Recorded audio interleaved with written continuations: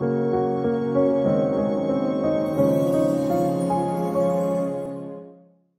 would you say in this short period of time that you have experienced so much success?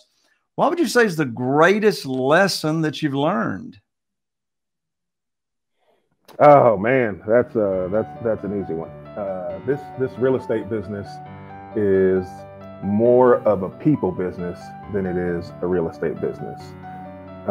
When you are an investor, you are in the business of buying properties under market value. It's an investing strategy, right? Every investment strategy has one thing: buy low, sell high, right? So in order for you to buy low in real estate, you're more so buying a situation than you are a house. Someone needs a reason to sell their home at a discount, or else they don't need you, they need a realtor.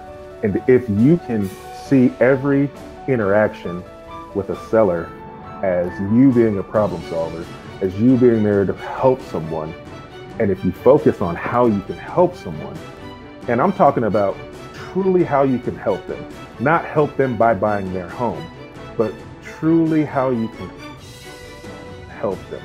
I've helped tons of people whose home I never bought, but I truly believe that helping those people is what's helped me be successful as an investor, because every person I interact with, I get to look them in the eye and tell them, I am here to help you.